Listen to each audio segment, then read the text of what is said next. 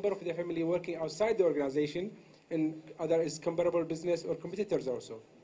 The second point is when later on they join the organization, and you have a non-family member in the same organization being for such long, and they've been contributing to the development of the organization.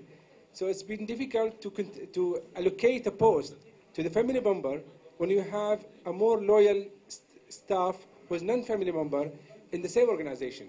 So this is the risk of having the family member working outside the family companies. So what is your conclusion or advice on this point? Well, my advice is that in all the companies I've ever seen in the world, I've never seen one with too many good leaders and too many good managers. So I really don't see that that is a big issue, okay? I mean, I just don't. We don't have enough good leaders at ENSEAD. We didn't have enough good leaders in my company. It just isn't an issue. I mean, I think you always need more talented people.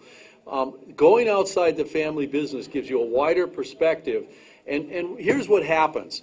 In the family business, everybody knows that business. Say you've got 1,000 employees in your family business. All 1,000 of them know that business inside and out, what we call content knowledge. If it's a bank, they know everything about banking. If a son or a daughter goes outside and works for someone else, perhaps even in another industry, they come with some process knowledge. They learn new ways of doing things. And when they come back into the business, they have credibility, but they also have some new ideas to make the business stronger. So, I mean, the research shows that almost everyone that works outside the family business finds that they're more successful coming back in with the experience. The other thing is I think it makes a challenge for the family to make sure that there is a meaningful career opportunity for a young person to come back to. One of my students right now is going to go back into his family business, and he's got an MBA from ENSEAD, and no one else in his family business does, and no one else has his level of talent. And so the family is going to have to make a commitment to win him that he will probably be the next CEO of the business if he performs. So in some ways, it really makes it a better market opportunity for everyone. I don't give prescriptions. I will say that your family has to decide. If your family thinks it's the wrong thing to do for you to get the outside experience, then maybe that's the right way to approach it. My experience with the students I deal with is that they always feel that it gives them more confidence and a chance to get a better view of the world. But there isn't ever, anyone who gives you advice and tells you how to do it in a family business doesn't know much about family business. Every family has to develop their own plan, strategy based on their values and their goals. And we face the same issues no matter where we are in the world, but our solutions have to reflect where we are in the world and where our business is. Last question. Yeah. I'm going to leave it at I've taken on board Dr. Carlos' suggestions, so I'm going to delegate the question to him. Good idea. Okay, works for us. I've got a question to ask about, two questions actually. One is about the possibility of you coming to Bahrain to give a workshop over 3 days, which my father was requesting. You know, something that we could, as you know, the next generation of family businesses, as the sons and daughters, we could attend and pay for. And for you to give us a proper training, proper, you know, succession planning, all of these sorts of things. I'm sorry, you have to go through the association, huh? Yeah, yeah, we can do it. Yeah, my second question is something that has to do a little bit with the different diagrams that you showed us initially. With our Fakhru family business, we have a different type of structure to anything that you mentioned, and I think in a way it helps to prevent conflicts and things of that nature. We have a diversified group of different companies in different segments. Each company has its own general manager, and that general manager reports to one of the family members, either myself or my father or my Uncle Yusuf. And we meet on a regular basis, once a week, just to talk about more important or general issues. But there's no set head of the family business from the family. So there's no situation where, you know, family members are fighting to be CEOs and that sort of thing. There's no politics. What's your feeling on that structure, and is it something that has worked with other family businesses in the past? Worked with a lot of family businesses where the family really doesn't get involved in the operations, but serves as what I would call executive directors. And they'll have a portfolio. They may have 2 or 3 companies or 1 company, depending on the company. It reports, you know, to the family member. My question for you would be, who's in charge of that group of directors? The oldest brother. The oldest brother. So you do have a CEO. It's like the one you put, it's like the slide you put, Sure. Arab structure. You know, that's just to kind of get some excitement. Maybe call it later, but maybe you can advise him later. Yeah, we can talk later about that also. Just as point on education, we're wrapping up right now, but there are a lot of good programs you can go to. That's part of why you have your association here, and so perhaps you should talk about organizing a conference or a workshop here, because we can do that, and there's a lot of people around the world that can help. I mean, can come in as speakers, including me. Excellent. Based on that, thank you very much indeed, gentlemen. Sorry it took so long, but thank you very much, Doctor. Sure. See you again.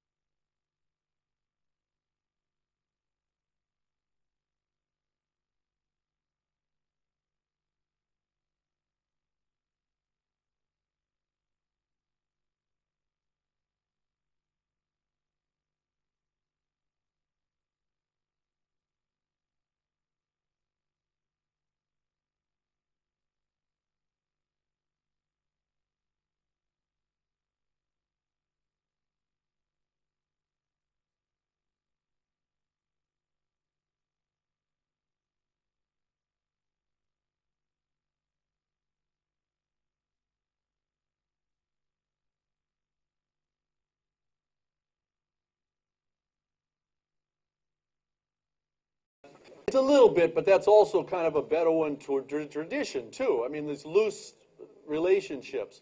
But we will talk a little bit about holding companies, because the holding company is a powerful tool, but the vision for the family, if you want to use it as a tool to hold the family together and to hold the businesses together, it has to be there. When I wrap up with Cargill, they're 150 years old, unbelievable family business, and the part that makes it so much fun, you know what the best part of Cargill is? It's owned by 2 families that don't get along. Okay, and this is not a secret. For 100 years, those 2 families have been feuding because the Cargills only own 1/3 of the company. Their in-laws somehow managed to end up with 2/3 of the company. And so this family business is owned by 2 families that have never gotten along very well, and yet because they do some very important ideas that I want to share with you, they've managed to sustain their growth and keep a shared vision for the whole group. But you're exactly right. Values and vision are the fundamentals of any family business anywhere in the world. If we don't agree on what our values are and what our family is going to contribute and what our business is going to look like, then we should split it all up and sell it. Okay? Walk away. because it's going to be just a conflict all the time. I was lecturing in Singapore a few years ago. I was on at 8 o'clock at night, and a young woman came, and she was a reporter, and she came up and she said, "Professor," she said, "this is my first job as a reporter." I figured that must be because who do they send out at 8 o'clock at night to a university but a rookie, right? It's not exactly a big news story. I mean, you know. So she said, "Would it be all right if I write some notes about your interview and write a little article?" And I thought, well, that would be wonderful. It's her first article. Well, so the next day in the newspaper, the headline comes out, "Professor says not everyone should own a pet or a family business." My colleagues at the university said, "You're a real world-class thinker, aren't you? Pets or family businesses?" And I said, well, but I really meant it. Because a family business requires a lot of care. It requires commitment, both financially and emotionally. It requires sacrifice. It requires compromise. It requires thinking about what values we all believe in and then building something on that. That's the difference between us and a publicly traded company with 1 million shareholders who are only owning the stock for as long as the price goes up. And at the end of 90 days, if it hasn't gone up, they sell. At the end of 90 days, you do not sell your grandfather's name. Okay? At the end of 2 or 3 years, maybe, or 10 years. But if you and your 5 cousins hate each other and every day it is a fight, I promise you the business will not grow too successfully. Or if it does grow, it won't grow to the size it could. I had a guest lecturer in my class at INSEAD last week. His family invented one of the most important companies in the world. And his father created this company with the resources from his grandfather, and it's an Indian family, very entrepreneurial. And the father and his oldest son got into a dispute, and Grandpa sided with the oldest son. And they fought in court for 6 years in Singapore. And nobody won. And you know one of the consequences of their big fight? They owned 2 pieces of property in Singapore. One was on the corner, it's now called the Wheelock Place, and the other one was on the other corner, it's now the Marriott Hotel. And those 2 properties are worth $1 billion a piece, minimum. And the family lost both of them in this big fight in the 80s. They had to get both up. And so while the family's still well off, they don't have their family business anymore. Another company acquired it. The oldest son has not spoken to his father since then, which to me is the real loss. Because I can get another business, but I can't get another family. But the economic loss of losing these 2 pieces of properties was huge. And that's the consequence of not working together. Okay? That's the struggle. Because I promise you the business will not do as well when you're fighting as when you're working together.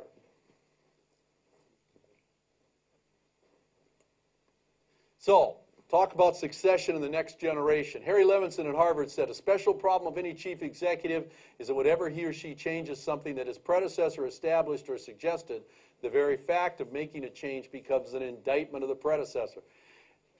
This is one of the issues in family businesses. We come in, we take over, but can we change anything? And this is where, I'm going to talk a little about social support, but where the next generation needs their parents' and grandparents' support because they're going to be running a different business than you ran. I was in business myself for a long time. I was the CEO of my own company. When I look back at some of the decisions we made and some of the things we did 20 years ago, it seems so naive. We would be driven out of business if we made those same decisions because competition has changed, markets have changed, customer demands have changed, products have changed. You know, IBM almost lost their whole company because of their business model and not willing to change. IBM, when they came out with the PC, do you know how long it was supposed to last in the product line? How many years? The portable computer, the desktop computer? 4 years. You know what Dell did when they came out? They said our product will last 7 days. Now, when prices are falling on components, and you've got 4 years of thinking into it, and the other guy's got 7 days, who's going to win? And who doesn't sell PCs anymore? They ship them to China. And so that's part of what we have to think about. The next generation is going to have to make tough decisions and do things in a different way. Another one, and this gets directly back to what Mr. Kanu talked about, and we did not compare notes on this. But this is Peter Drucker about how to save the family business from the Wall Street Journal. And he said family members working in the business must be at least as able and hardworking as an unrelated employee. This is another challenge we face, because as our business grows, we may not have enough qualified family members to fill the key jobs. And so we have to bring in outsiders for a lot of positions. This is one of the things that Cargill has done so well.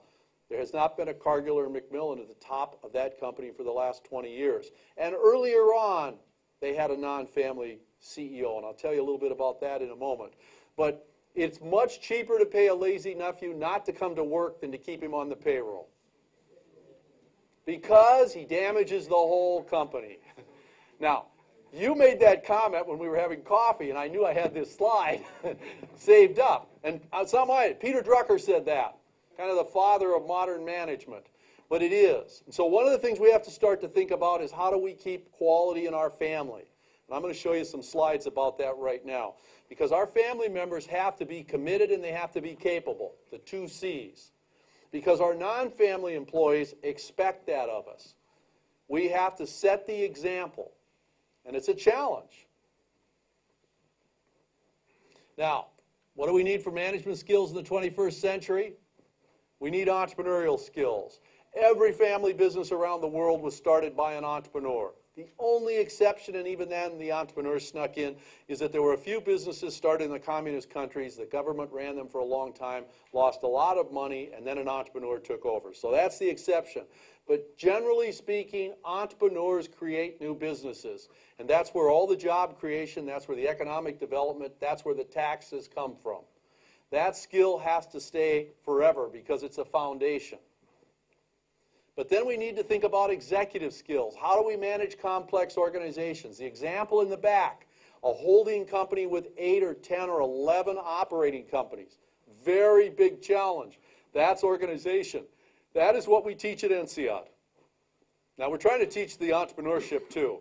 Strategy skills. How do we fit into developing business strategies and sound governance, sound decision making to keep the business going? And then the last one, and that is leadership. How do we develop a firm that's empowering? How do we develop a firm like Apple? How many patents has Apple created in the last 25 years? Nope, wrong. How many patents do you think Apple has in the last 25 years? Well, how old's the patent on the Macintosh?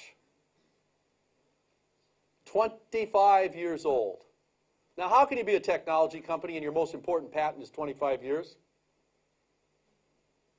Because they know how to empower people. They know how to do things differently. They know how to connect with customers in a different way. They didn't invent the iPod. MP3 players have been everywhere. They invented how you use and sell and market the iPod. They invented how it looks. They invented how it touches. They invented how it tastes. That's Apple. Now, their 2 patents, by the way, are freestanding staircases made out of glass. Steve and his team developed that, so that if you go to any of the stores, you'll see these staircases up and around. They have the patent on it because he was told you couldn't do it. And the clear plastic case for the Macintosh is a separate patent because you couldn't make plastic without bubbles in it, and they developed a way to do it. But the Macintosh operating system is exactly the same one that I sold 25 years ago when my company became an Apple dealer. Hasn't changed a bit. Leopard is a nice improvement, but it's only improvement by prettier colors and more folders hanging in different places. That's what we need to think about. How do we empower people to position our company in a different way? I've put some of the slides here and I've talked about it. I want to save time so I can talk more about Cargill. But I also want to give you some specific examples of what we need to do with the next generation. So here's the critical factors for developing next generation talent based on our research. We say there's 5 factors. 1, consider the individual needs. Not everyone should be in the family business. And not everyone should be in the same role. Some family members may have the talent and the drive and the desire to be a top leader. Others may be a great employee. Others may be a great manager. Think about how your family fits together and how the individuals are. Life and work experience. How do we get our kids and the next generation the kind of experience that will make them capable for the 21st century? I'm going to show you these things in a moment.